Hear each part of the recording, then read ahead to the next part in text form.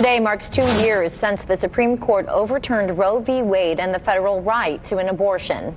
The justices are poised to release at least one more abortion decision this week or next. News 8's Brittany Noble is on the story with what's ahead and how this could further shape the political climate. Well, abortion is expected to be a key issue in the 2024 election. Biden's campaign says that it's holding more than 50 events to rally supporters around the anniversary of the Supreme Court's Dobbs decision that reversed Roe v. Wade, paving the way for abortion bans in 14 states, including Indiana. This week, the Supreme Court will issue a ruling in another case related to abortion.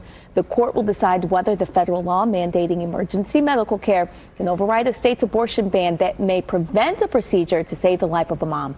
The debate about abortion care shows no signs of slowing down. If I have an emergency, my first call would be my lawyer and my second call would be my doctor. Roe v. Wade and that decision of it being overturned has given the decision back to the people at the state level, and every state will look different. I think that's appropriate. After Indiana's abortion ban took effect, a new kind of vending machine was installed at the Dear Mom General Store located on the Near East Side.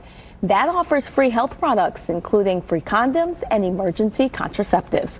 Indiana's abortion ban is still facing at least 2 more court challenges.